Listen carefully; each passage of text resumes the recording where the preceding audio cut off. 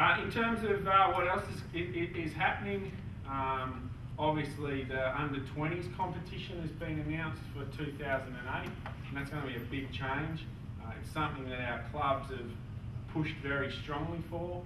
They're big believers in the opportunity that it'll provide for a development pathway, the development of young players, and also it's a big challenge for us, I think, in the area of education and welfare.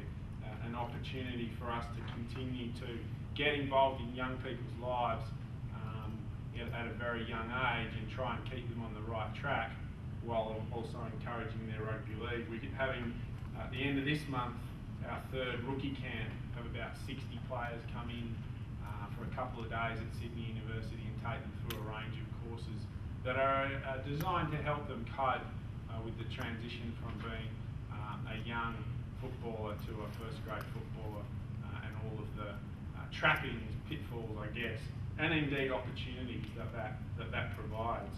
I think the game's now at a point where when we talk about education and welfare, it often brings up the vision that our game's somehow under siege and always in turmoil about player behaviour, and I'd like to think in the last couple of years we've moved beyond that. We're always going to have incidents, no doubt about that. Young people are going to make mistakes, but I think this idea that the game's under siege is one that we need to move away from. We need to be pushing the message that the game's no longer under siege.